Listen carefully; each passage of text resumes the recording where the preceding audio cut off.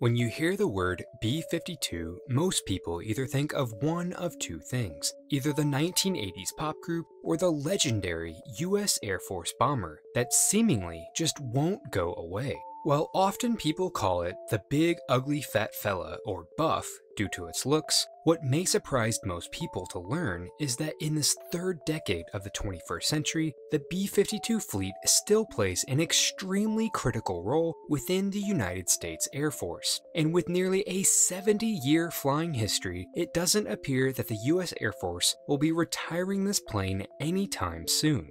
The bomber, which is also known as the Stratofortress, was originally designed by the Boeing Company in 1948 and took its very first flight way back in 1952. The aircraft has a wingspan of 185 feet and a length of 160 feet and is powered by 8 Pratt & Whitney turbofan engines, each providing approximately 17,000 pounds of thrust. It was originally designed as a strategic bomber capable of delivering 35 tons of nuclear weapons deep into Soviet territory. Later, however, it would be extremely useful for dropping conventional weapons in other armed conflicts that the United States was involved in, including the Vietnam War, the Persian Gulf War in the early 1990s, the conflict in Yugoslavia, and most recently, the wars in Iraq and Afghanistan. It even took part in the longest bombing mission in history at the time when a B-52 departed from its home base in Barksdale, Louisiana, and flew all the way to Baghdad and back over the span of 35 hours during the Persian Gulf War.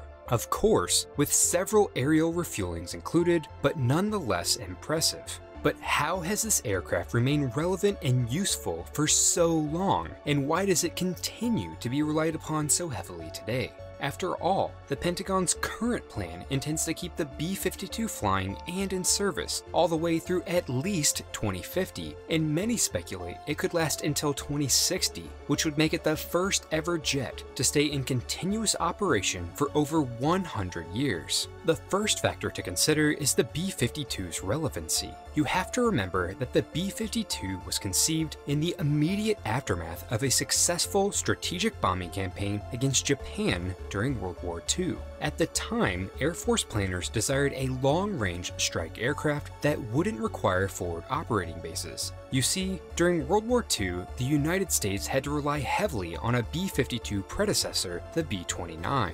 This was an impressive aircraft, however its range was just not quite as long, meaning that it required forward bases in the Western Pacific, such as those in Guam and the Mariana Islands, in order to reach Japan. The Air Force knew that with a new bomber with longer range, these closer bases would not be necessary, and the vast distances of the Pacific would not be an issue.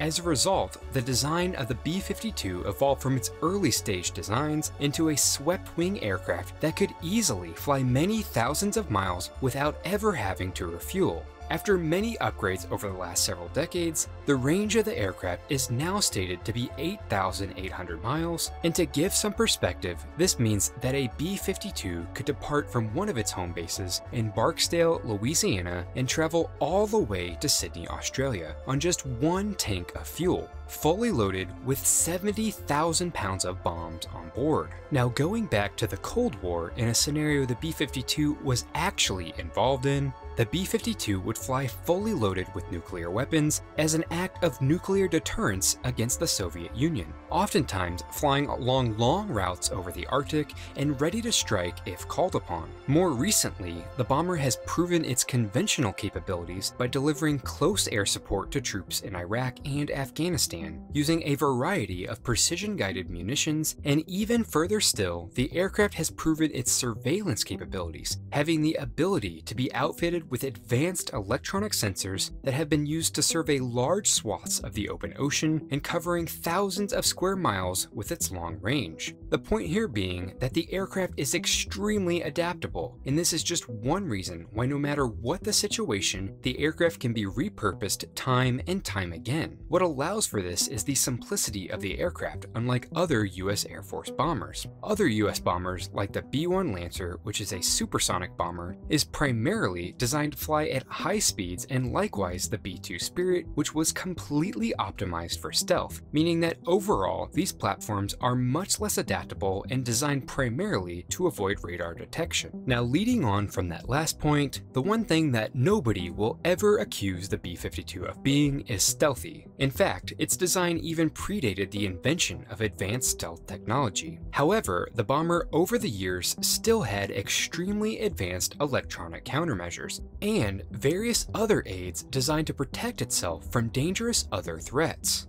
In fact, it even had a turret at the back end of the aircraft prior to the early 1990s, where a tail gunner could sit, and the aircraft even has 2 confirmed kills when it shot down 2 MiG-21s during the Vietnam War. And if we look towards the future, the Air Force plans to keep the B-52s relevant by equipping the bombers with what is known as a long-range standoff weapon, or an LRSO. These air-launched cruise missiles can have an incredibly long range of up to 1,500 miles, meaning that old and relatively slow B-52s by today's standards can still attack the enemy while remaining at a safe distance away.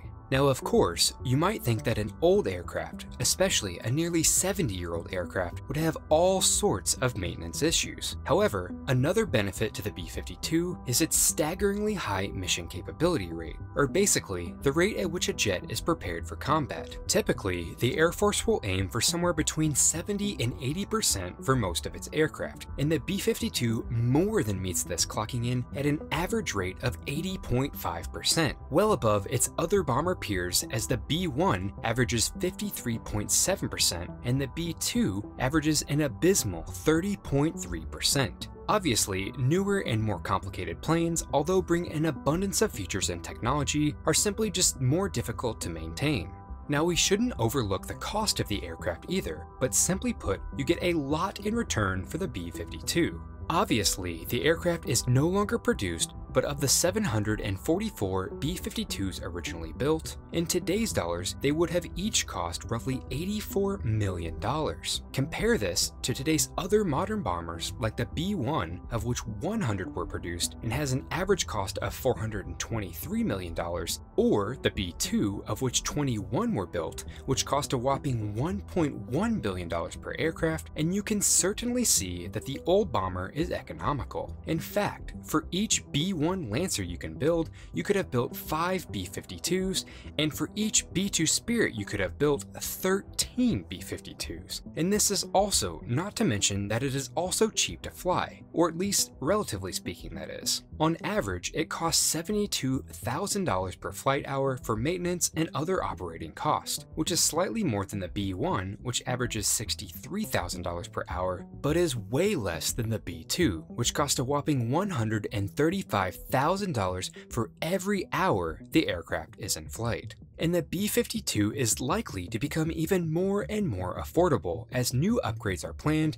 in the very near future. One important upgrade the Air Force is currently working on is replacing the nearly 60-year-old engines with newer, more modern engines that are more fuel efficient and will provide greater range. In fact, the Air Force believes that it can gain 30% in fuel efficiency, resulting in 40% more range with a new set of modern engines. And this is just one of a whole host of upgrades that the Air Force is looking at as it seeks to prolong the useful life of the aircraft, even as peer bombers like the B-1 and B-2 are scheduled to be retired in 2036 and 2032, paving the way for a newer and more modern heavy bomber, the B-21 Raider, which is expected to come online sometime in the mid-2020s.